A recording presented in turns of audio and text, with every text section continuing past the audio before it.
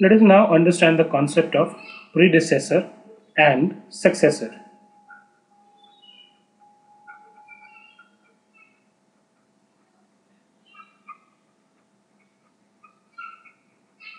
Now you must be wondering, what do you mean by predecessor and successor? Now when I say predecessor and successor, what I mean is that there can be any number. Let us say, for example, 10. What we mean by predecessor is the number which precedes this particular number.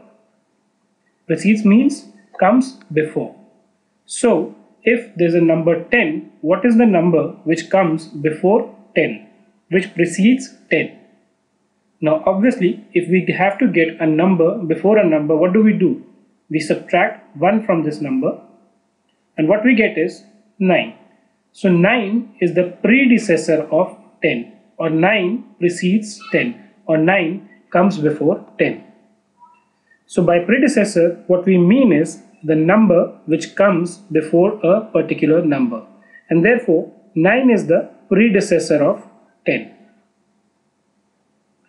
So now similarly, when I have to calculate what is the successor of 10, now successor means the number which comes after 10.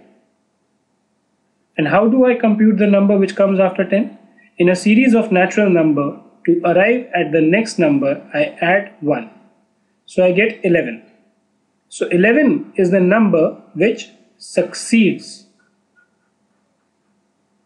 10 and therefore is the successor of 10. Similarly, you can get any number's predecessor and successor. Let us say we have a number 89. To get a predecessor of 89, I subtract 1 from it and I get 88. To get a successor of 89, I add 1 to it and I get 90. So 90 is the successor of 89 and 88 is the predecessor of 89. Similarly, you can get the predecessor or a successor of any number.